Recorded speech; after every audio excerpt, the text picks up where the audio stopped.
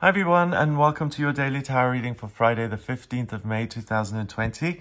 Thank you for joining me. It's a pleasure to be back for today's reading. I was ill for yesterday's. I wasn't feeling so well from Monday evening, so I'm really happy to be back and feeling better. This is the Shadowscapes Tarot, so let's have a look at what these cards want you to be aware of.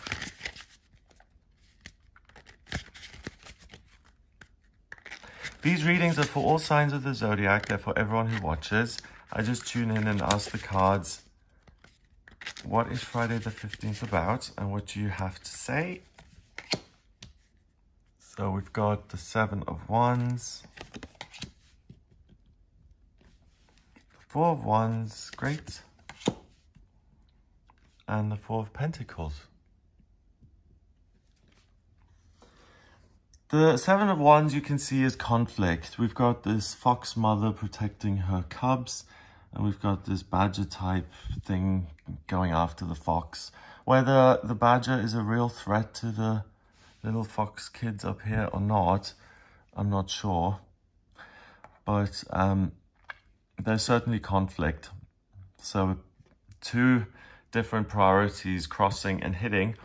Yeah, the Seven of Wands is about having that in your life and trying to find a way through, pushing through negativity so you can get to a place of feeling positive. And rather than look externally or to get that sense today, don't look for it in other people. It comes from within. The Four of Wands is 1111 in the regular tarot. It's the most positive card in the deck. Here we've got the sun. The sun is the center of our solar system. It's the happiest, most important luminary in the sky.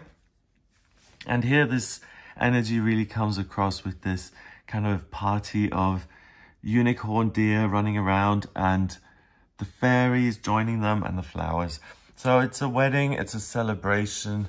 It's really enjoying your life and being happy with where you are, sharing that with other people and spreading the love, spreading the joy. Finally, the Four of Pentacles is about holding on to things too tightly and becoming miserly or becoming too rigid in your thinking. I don't want to change my routine, thank you very much, even though it is healthier, or I don't like this job, but I've had it for 20 years now, so why should I change? I know this one at least. I know it's boring, but you know. So that's the kind of situation where you just get stuck if you feel that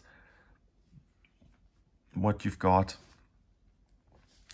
isn't ideal, but you stick with it because you're afraid of finances or you're afraid of the other opportunities that may or may not come. So altogether, we've got this at the center. So we've got happiness and celebration with other people. And then on either side, we have cards that kind of complicate it. So the conflict can be resolved by connecting with other people. Yeah, and communicating what it is you want and getting on the same page as other people and celebrating that you can do things together, that you can cooperate. And that also goes against the Four of Pentacles, which tends to be very insular.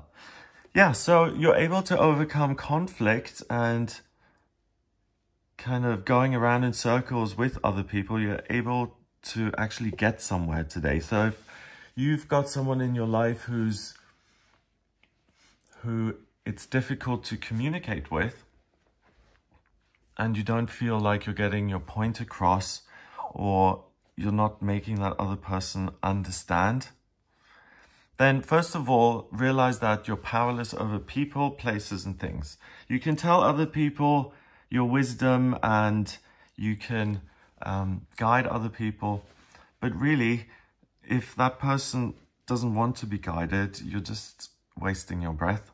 And today there's an opening because both of these are so extreme. So you can see through all the conflict and all the kind of scraping for any job that you may have and thinking like, oh, in this economy, you're lucky to have any job. Don't complain about not liking your job. That may be true for other people. That is not true for you. It doesn't matter what the economy is. Money is an energy. It comes and goes. And if you put it on a pedestal or you think it's more important or the most important thing in your life, it's going to run away from you because it doesn't want to be like this. If you squeeze the life out of something and trap it, it's got no other chance but to escape. So you're able to see through that and your own tendency to be rigid. You become open-minded today and willing to put your differences aside for the greater good. Wow, that sounds super optimistic. Yeah. 7, 4, 4. 7 and 4 is 11, and another 4 is 16. 15 rather. Yeah. 1 and 5 is 6, and 6 is a temporary opportunity. And the 4 of Wands usually is also a doorway. You can see a doorway here. I mean, not really. A doorway is usually, you know, a proper arch.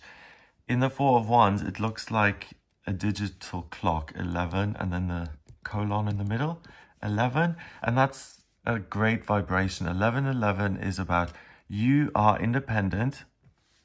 You can do something that is of great service to other people. Excuse me, 11 in numerology itself is being of service. So 1111 means that your service and your ability to kind of take control and shine your light on the world, that's what opens doors of opportunity. It melts away conflicts and blocks in communication between you and other people. And mainly because other people aren't going to be as closed-minded or resistant as they usually are. So something may distract people and may cause them to react differently. And also you yourself are going to find it much easier to shift gears in terms of your thinking and say, okay, this didn't work out, instead of continuing to invest energy and just getting super frustrated with it. We're going to shift gears into something else that does work. Yeah, rather than creating a lot of conflict. So it's kind of circular. So I don't think you need to isolate yourself. You don't need to worry about finances and work, life purpose.